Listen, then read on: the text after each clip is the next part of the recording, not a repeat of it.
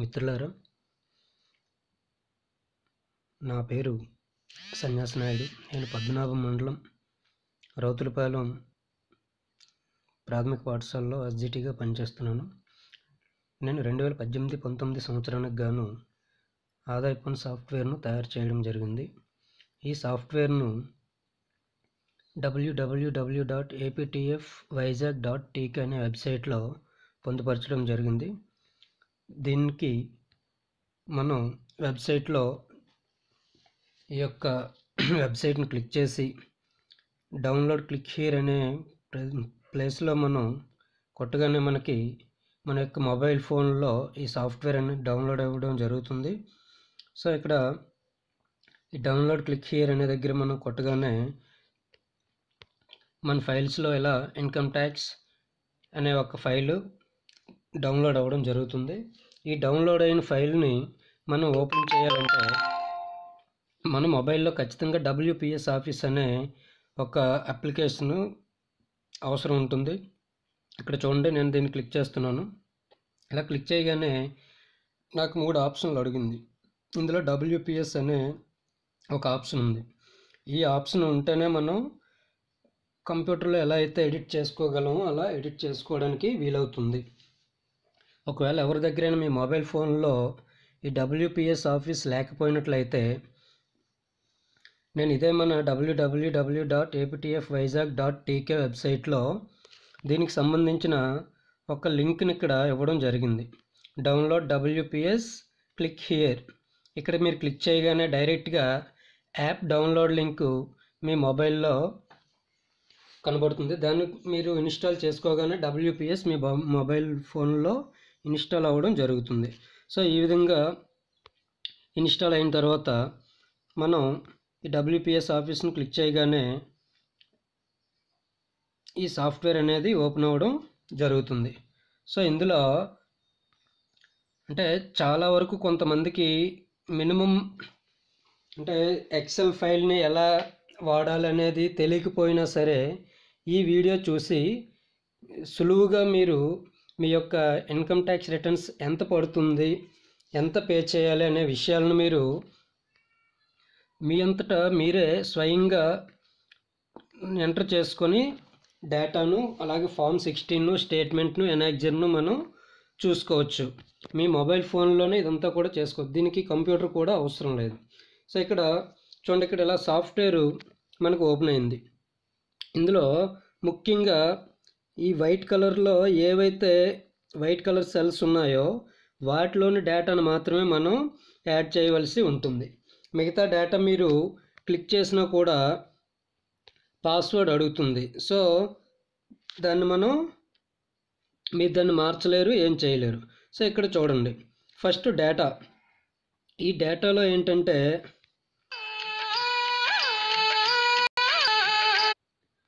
So ఇక్కడ మనకి డేటాలో ఏంటంటే ఎంప్లాయీ నేమ్, మనం ఎవరిదైతే ఎంప్లాయీ ఇస్తున్నామో వాళ్ళ పేరు. సో ఇక్కడ నా పేరు ఇచ్చాను. మనం ఎస్జిటియా లేకపోతే స్కూల్ అసిస్టెంటా, LFL హెచ్ఎమ్మా, గ్రేడ్ 2 హెచ్ఎమ్మా, ఎవరైతే వాళ్ళు. నేను ఎస్జిటి కాబట్టి నేను ఎస్జిటిని సెలెక్ట్ చేసుకున్నాను. నా యొక్క ట్రెజరీ ఐడిని ఇక్కడ ఎంటర్ చేస్తున్నాను. CFMS ఐడి నెంబర్ కూడా ఇక్కడ ఎంటర్ చేస్తున్నాను. మనకి బిలో 60 ఇయర్స్ వాళ్ళకైతే ట్యాక్స్ ఒకలా పడుతుంది, అబోవ్ 60 ఇయర్స్ అయితే ఒకలా పడుతుంది. సో ఇక్కడ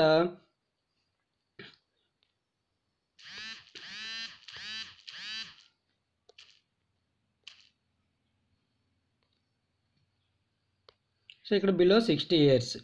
ఇక్కడ చూడండి, తర్వాత school office name MPP school రౌతులపాలెం. So మా స్కూల్ నేమ్ ఇచ్చాం, మండలం ఇచ్చాం, డిస్ట్రిక్ట్ ఇచ్చేసాను, పాన్ కార్డ్ నెంబర్ కూడా ఇచ్చేస్తాం. నెక్స్ట్ వచ్చేసి ఇక్కడ లివింగ్ హౌస్, మనం ఉండే ఇల్లు ఏంటి, ఏ ఇంట్లో ఉంటున్నాం అంటే రెంటెడ్ హౌసా లేకపోతే ఓన్ హౌసా. ఒకవేళ రెంటెడ్ హౌస్ అయితే విత్ ప్యాన్ వితౌట్ ప్యాన్ అంటే మనకి పర్ మంత్ 8,300 రూపీస్, 8,300 రూపాయలు కానీ దాటితే మనం హౌస్ రెంట్ రిసిప్ట్తో పాటుగా ఇంటి ఓనర్ యొక్క ప్యాన్ నెంబర్ను వాళ్ళ పాన్ కార్డ్ జెరాక్స్ను కూడా ట్రెజరీ వాళ్ళకి సబ్మిట్ చేయవలసి ఉంటుంది. సో దానివల్ల మనకి ఏమైనా ఇబ్బందులు అవుతాయని అనుకునేటప్పుడు మనం వితౌట్ ప్యాన్ అనేది పెట్టుకుంటాం. సో ఎప్పుడైతే వితౌట్ ప్యాన్ పెట్టుకున్నామో 8,300 కన్నా హౌస్ రెంట్ ఎక్కువ చూపించదు. అదే నేను ఇక్కడ చూడండి విత్ ప్యాన్ అని పెట్టాను అనుకోండి, ఇక్కడ నాకు చూడండి 9,600కి వెళ్ళిపోయింది. అంటే 9,600 వరకు నేను పెట్టుకుంటే నాకు వచ్చిన హెచ్ఆర్ఏ మొత్తం నాకు డిడక్ట్ అవుతుంది అనమాట. సో ఎప్పుడైతే నేను విత్ ప్యాన్ పెట్టానో అది చూపిస్తుంది. నాకు అలా అవసరం లేదు. సో నేను వితౌట్ ప్యాన్ పెట్టుకుంటాను. సో ఇక్కడ 8,300. అదే ఒకవేళ నేను ఓన్ హౌస్ పెట్టుకున్నాను అనుకోండి, ఆటోమేటిక్గా అది 0 అయిపోతుంది. సో దీన్ని మీరు ఎవరు ఏమీ ఎంటర్ చేయక్కర్లేదు. సో ఇక్కడ నేను వితౌట్ ప్యాన్ అని పెట్టుకున్నాను. నెక్స్ట్ మన రెసిడెన్షియల్ అడ్రస్ అంతా ఇచ్చేసుకుంటాం. నెక్స్ట్ మన డీడీఓ గారి అడ్రస్, సో అతని పేరు, మండల ఎడ్యుకేషన్ ఆఫీసరు, మండల ఏ ఆఫీస్ అయితే ఆఫీసు, జిల్లా, వాళ్ళ యొక్క ట్యాన్ నెంబరు. సో ఇదంతా ప్రైమరీ ఇన్ఫర్మేషన్. ఇప్పుడు నెక్స్ట్ మన శాలరీ పర్టికులర్స్లోకి రండి. ఇక్కడ చూడండి, ఇక్కడ basic pay as on January 2018, 2018 జనవరి నెలకి మన యొక్క బేసిక్ పే ఎంత. ఇక్కడ క్లిక్ చేయగానే మీకు ఒక డ్రాప్ డౌన్ వస్తుంది. ఇలా చూడండి, మొత్తం మన పేస్ ఎంత ఉన్నాయో అంతా కూడా వస్తుంది. సో నాది 35,80 జనవరి 1కి. నా యొక్క ఇంక్రిమెంట్ మంత్ వచ్చేసి ఫిబ్రవరి.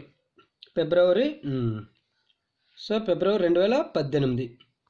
సో నేను ఫిబ్రవరి 2018 ఇక్కడ ఎంటర్ చేయడం జరిగింది. నెక్స్ట్ హెచ్ఆర్ఏ, నేను 12% హెచ్ఆర్ఏలో ఉన్నాను. సో నేను ఇక్కడ 12% హెచ్ఆర్ఏ పెట్టుకున్నాను. ఎవరైనా 12% నుంచి ఈ మధ్యకాలం, ఈ సంవత్సర కాలంలో మార్చినట్టుగా అయితే ఇక్కడ చేంజ్ హెచ్ఆర్ఏ ఎంతైతే చేంజ్ చేస్తున్నామో ఆ చేంజ్ దగ్గర క్లిక్ చేస్తాం. నెక్స్ట్ ఏ నెలలో నుంచి మనకి మారింది అనేది ఆ నెల క్లిక్ చేసుకుంటాం. అలాగే డిఏ ఏరియర్స్, మనకి ఇప్పుడు 2 డిఏ ఏరియర్స్ రావడం జరిగింది. అందులో కొంతమందికి ఈ సంవత్సరంలో ఈఎల్స్ తీసుకున్నట్లయితే ఆ ఈఎల్స్ ఏ నెలలో తీసుకున్నాం అనేది ఇక్కడ ఎంటర్ చేయాల్సి ఉంటుంది. ఎందుకంటే ఆ ఈఎల్స్ తీసుకున్న టైంకి ఆ డిఏ ఏరియర్ యొక్క అమౌంట్ కూడా మనకి ఇప్పుడు డిఏ ఏరియర్స్లో రావడం జరిగింది. సో ఇక్కడ with surrender లీవా, without surrender లీవా. So ఇక్కడ నేను 30 days సరెండర్ లీవ్ తీసుకున్నాను కాబట్టి నేను విత్ సరెండర్ లీవ్ పెట్టుకున్నాను. అది ఏ నెల, నవంబర్లో తీసుకున్నాను. సో నవంబర్ 17 పెట్టుకున్నాను. ఎన్ని రోజులు తీసుకున్నాను, 30 daysకి తీసుకున్నాను. సో ఇక్కడ 30 days, లేదు 15 days అయితే 15. సో నేను 30 daysకి తీసుకున్నాను. నెక్స్ట్ ఏఎస్ ఎవరైనా తీసుకున్నట్లయితే ఇక్కడ ఎస్ నో. ఒకవేళ తీసుకుంటే మంత్ అంతా, డేటు, ఏ డేట్కి ఏఎస్ మనకి 6 years లేకపోతే 12 years కంప్లీట్ అయిందో అక్కడ ఎంటర్ చేసుకోవాల్సి ఉంటుంది. అలాగే ప్రమోషన్ ఎవరైనా తీసుకుంటే ఎస్, లేకపోతే నో. తీసుకుంటే ఏ మంత్ నుంచి తీసుకున్నాం,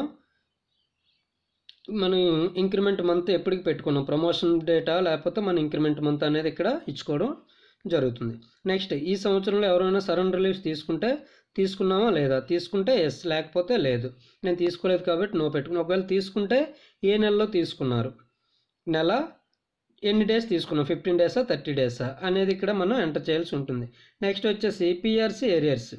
సో పిఆర్సీ ఏరియర్స్ మ్యాక్సిమం ఇప్పుడే జరిగాయి కాబట్టి అందరికీ తెలుస్తుంది. ఒకవేళ ఎవరికైనా తెలియకపోయినా ఇందులో మనకి ఇక్కడ పిఆర్సీ టేకెన్ అనేది ఒక కాలం ఇవ్వడం జరిగింది. ఇందులో విత్ 12%, 14.5 20%. సో దేంతో తీసుకున్నాం అనేది ఎంటర్ చేసుకుంటాం. అలాగే ఆ పీరియడ్లో సరెండర్ లీవ్ తీసుకున్నామా లేదా. సో ఇది మ్యాక్సిమం మీకు అందరికీ అమౌంట్లు తెలుస్తాయి కాబట్టి మీరు దాన్ని స్టేట్మెంట్లో డైరెక్ట్గా మార్చుకోవచ్చు. అది ఎలా అనేది నేను మీకు తర్వాత ఎక్స్ప్లెయిన్ చేస్తాను. నెక్స్ట్ ఇక్కడికి రండి. ఇక్కడ మనకి సేవింగ్స్ టైప్, అలాగే ఇక్కడ చూడండి, ఇక్కడ పిహెచ్ అలవెన్స్ ఎవరికైనా ఉంటే ఎస్ పెడితే ఆటోమేటిక్గా అమౌంట్ ఇక్కడ వచ్చేస్తుంది. ఒకవేళ నో పెట్టుకున్నాం అనుకోండి రాదు. అలాగే హెచ్ఎం అలవెన్స్, ఎవరిదైనా హెచ్ఎం అలవెన్స్ ఉంటే ఇక్కడ యాడ్ చేసుకుంటాం. 75, 110, 150 లేకపోతే ఎంత అనేది. Next AQA are FA, additional qualifications, special pay, reader allowance, CCR, HRA, ఇవన్నీ కూడా ఇక్కడ ఎవరికైనా ఉంటే వాటిని మనం యాడ్ చేసుకోవడం జరుగుతుంది. నెక్స్ట్ ఇక్కడికి రండి. మీరు సిపిఎస్, జెడ్పీపీఎఫ్ అనేది ఇక్కడ మనం సెలెక్ట్ చేసుకోవాల్సి ఉంటుంది. సో నేను సిపిఎస్ కాబట్టి నేను సిపిఎస్ పెట్టుకున్నాను. ఒకవేళ ఎవరైనా జెడ్పీపీఎఫ్ అయితే వాళ్ళు జెడ్పీపీఎఫ్ని సెలెక్ట్ చేసుకోవచ్చు. నాది సిపిఎస్ కాబట్టి నేను సిపిఎస్ని సెలెక్ట్ చేసుకున్నాను. నా సిపిఎస్ నెంబర్ని ఇక్కడ నేను ఎంటర్ చేయడం జరిగింది. అలాగే సిపిఎస్కి అమౌంట్ అది మనం ఏమి వేయనక్కర్లేదు. నెక్స్ట్ ఏపీజీఎల్ఐ నా నెంబర్ వేసుకున్నాను. నాకు ఎంత అమౌంట్ అనేది ఇక్కడ నేను వేసుకోవడం జరిగింది. సో నాకు సిపిఎస్కి వచ్చేసి ఏపీజీఎల్ వచ్చేసి 2000 నేను సబ్స్క్రైబ్ చేసుకుంటున్నాను. So 2000 rupees. అలాగే జిఐఎస్ 30 రూపీసా లేకపోతే 60 లేకపోతే 120 అనేది ఎంటర్ చేసుకోవాల్సి ఉంటుంది. ఎల్ఐసి శాలరీ సేవింగ్స్, ఎవరికైనా శాలరీలో ఎల్ఐసి అమౌంట్లు ఏమైనా కట్ అయినట్టుగైతే ఆ అమౌంట్ పర్ మంత్ ఎంత అనేది ఇక్కడ మనం ఈ కాలంలో వేసుకోవాల్సి ఉంటుంది. నెక్స్ట్ ఇక్కడికి రండి. ఏహెచ్ఎస్ 90 రూపాయల లేకపోతే 120 లేకపోతే 0 అంటే కొంతమందికి ఇద్దరు భార్య భర్తలు అయితే వాళ్ళకి ఒకరు ఏహెచ్ఎస్ కట్టుకుంటారు, ఇంకొకరు కట్టుకోరు. సో అలాంటి వాళ్ళకి ఇక్కడ 0 పెట్టుకుంటాం. నాది 90 రూపాయలు కాబట్టి నేను 90 రూపాయలు వేసుకున్నాను. అలాగే ఈడబ్ల్యూఎఫ్ 20 రూపీస్ అందరికీ. అది సైనిక్ వెల్ఫేర్ ఫండ్ కొంతమందికి 50 ఉంటుంది, కొంతమందికి 100 రూపాయలు ఉంటుంది. ఎవరికి ఎంత అమౌంట్ అయితే అంత అమౌంట్ వేసుకుంటారు. అలాగే ఈ మధ్య మనకి సీఎం రిలీఫ్ ఫండ్ కింద కేరళకి 200, 300 కొంతమంది ఇచ్చారు. అలాగే మన శ్రీకాకుళంలో జరిగినటువంటి తుఫాన్ బాధితుల కోసం మనం 500, 1000 రూపీస్ అమౌంట్ పే చేయడం జరిగింది సీఎం రిలీఫ్ ఫండ్కి. సో అక్కడ మనం ఎంత అయితే తీసుకున్నామో అంత అమౌంట్ని ఇక్కడ మనం ఎంటర్ చేసుకోవాల్సి ఉంటుంది. సో నేను 500 మాకు కట్ చేశారు కాబట్టి నేను 500 పెట్టాను. సీఎం రిలీఫ్ ఫండ్కి కేరళకి 200 కాబట్టి 200, మాకు 300 కట్ చేశారు కాబట్టి నేను 300 పెడుతున్నాను. సో ఇక్కడ అది 300 రూపీస్. సో ఇంతవరకు బేసిక్ ఇన్ఫర్మేషన్ అంతా అయిపోయింది. నెక్స్ట్ వచ్చేసి సేవింగ్స్. మన యొక్క సేవింగ్స్ ఏంటంటే ట్యూషన్ ఫీజు ఎంత, ఎల్ఐసి ప్రీమియం. సో ఇక్కడ ట్యూషన్ ఫీజు వేసుకుంటాం. ఇందులో LIC premium, PLI repayment of housing loan. ఎవరైనా హౌసింగ్ లోన్ తీసుకుంటే మనకి ప్రిన్సిపల్ అమౌంట్ ఎంత కట్టామో అక్కడ సేవింగ్స్లో 80C కింద మనం అది చూపించుకోవచ్చు. అలాగే నేషనల్ సేవింగ్స్ సర్టిఫికేట్స్ ఎవరైనా ఉంటే ఆ అమౌంట్, ఇంకా అదర్గా ఇంకేమైనా 80C కింద వచ్చే సేవింగ్స్ ఏమైనా ఉన్నట్టుగైతే ఇక్కడ మనం చూపించుకుంటాం. సో ఇందులో మనం బేసిక్ డేటా అంతా ఇచ్చేయడం జరిగింది. అలాగే ఎవరైనా ఎడ్యుకేషన్ లోన్ తీసుకుంటే 80E కింద అమౌంట్ ఇక్కడ చూపించుకోవాల్సి ఉంటుంది. అలాగే 82U కింద డిజేబుల్ పర్సన్ ఎవరైతే ఉంటారో వాళ్ళకి 1,25,000 రూపాయలు, 75,000 రూపాయల వరకు ఎలిజిబిలిటీ ఉంది. సో ఆ అమౌంట్ ఇక్కడ వేసుకోవడం జరుగుతుంది. అలాగే ఇంట్రెస్ట్ ఆన్ హౌసింగ్ లోన్, ఎవరైనా హౌసింగ్ లోన్ తీసుకునేటట్టయితే ఇంట్రెస్ట్ అమౌంట్ ఎంత మనం బ్యాంకుకి ఈ సంవత్సర కాలంలో పే చేసాం ఆ అమౌంట్ని ఇక్కడ వేసుకోవాల్సి ఉంటుంది. సో ఇలా డేటా అంతా మనం పోస్ట్ చేసిన తర్వాత కొంతమంది అడ్వాన్స్ ట్యాక్స్ పే చేస్తూ ఉంటారు. సో అడ్వాన్స్ ట్యాక్స్ ఎంత అయితే పే చేస్తున్నామో ఇక్కడ అమౌంట్ వేసుకుంటాం. అంటే ఏ నెల నుంచి అయితే మనం అడ్వాన్స్ ట్యాక్స్ పే చేస్తున్నామో ఆ నెల నుంచి 1000 అయితే 1000, 2000 అయితే 2000, ఎంత అయితే అంత అమౌంట్ ఇందులో వేసుకోవాల్సి ఉంటుంది. సో ఈ విధంగా మొత్తం మనం డేటా అంతా కూడా నింపిన తర్వాత ఇక్కడ చూడండి స్టేట్మెంట్ అని ఉంది. సో ఈ స్టేట్మెంట్ అనే దాన్ని మనం క్లిక్ చేసుకుంటాం. ఇలా క్లిక్ చేయగానే మన పేరుతో మన యొక్క ఈ సంవత్సర కాలంలో వచ్చిన శాలరీ మొత్తం స్టేట్మెంట్ రూపంలో వస్తుంది.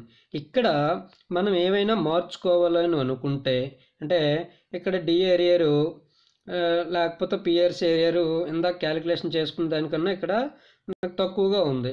సో తక్కువగా ఉంది కాబట్టి లేకపోతే ఎక్కువ అయిపోయింది, నేను మార్చుకోవాలి. సో ఇది 1079 కాదు, నాకు 1070 రూపాయలే.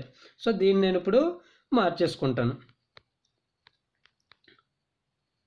10,070 రూపాయల కింద మార్చేసుకుంటాను. సో మీరు ఇంకేం చేయక్కర్లేదంటే ఇక్కడ ఏదైనా మీకు డేటా రాంగ్ క్యాలిక్యులేషన్ ఏదైనా ఎక్కువగా కానీ తక్కువగా కానీ చూపిస్తే ఇందులో ఎక్కడైనా మీరు డేటాని చేంజ్ చేసుకోవచ్చు. ఎక్కడైనా మీరు డేటాని చేంజ్ చేసుకోవచ్చు అన్నమాట. ఓన్లీ ఇక్కడ మాత్రమే మీరు డేటాని చేంజ్ చేసుకోగలరు, ఇంకెక్కడ డేటాని చేంజ్ చేసుకోవడానికి మీకు అవ్వదు. సో ఈ విధంగా స్టేట్మెంట్ అంతా సరిపోయిందని అనుకునేటప్పుడు ఎనాక్జెట్ 2. సో ఇక్కడ చూడండి, ఇక్కడ ఎనాక్జెట్ 2 ఆటోమేటిక్గా వచ్చేస్తుంది. ఇదంతా మ్యాక్సిమం మీకు తెలిసిన విషయమే, ఇక్కడ నుంచి ప్రొసీజర్ ఎలా ఉంటుంది అనేది. సో ఎనాక్జెట్ 2 తర్వాత మనకి ఫామ్ 16. ఫామ్ 16 మనం ఏవైతే అక్కడ వాల్యూస్ ఇచ్చామో వాటితో ఇక్కడ ఫామ్ 16 జనరేట్ అయిపోయింది. అలాగే 12B హౌస్ రెంట్, మొత్తం ఇవన్నీ కూడా వచ్చేస్తాయి.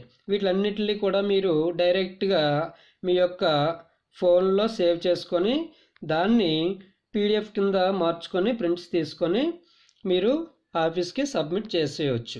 ఒకవేళ మీకు ఇంకా ఎవరికైనా సాఫ్ట్వేర్లో లేకపోతే ఏవైనా డౌట్స్ ఉన్నా ఇక్కడ మన యొక్క వెబ్సైట్ www.aptfvizag.tk అనే వెబ్సైట్లో ఈ సాఫ్ట్వేర్ ఎప్పుడు అందుబాటులో ఉంటుంది.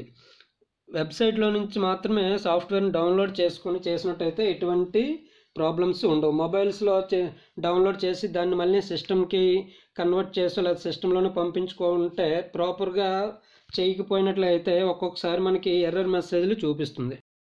సో కాబట్టి వెబ్సైట్లో నుంచే మనం సాఫ్ట్వేర్ని డౌన్లోడ్ చేసుకుని చేసినట్లయితే ఎటువంటి మిస్టేక్స్ లేకుండా మీకు క్లియర్గా చూపించడం జరుగుతుంది. ఒకవేళ ఇందులో సాఫ్ట్వేర్లో కానీ ఏమైనా మీకు డౌట్స్ ఉన్నట్లయినా నా నెంబరు ఇక్కడ నేను ఇవ్వడం జరిగింది. ఈ నెంబర్ కాల్ చేస్తే ఏమైనా డౌట్స్ ఉన్నా ఏమన్నా నేను క్లారిఫై చేయడం జరుగుతుంది. Thank you friends. Thank you for watching.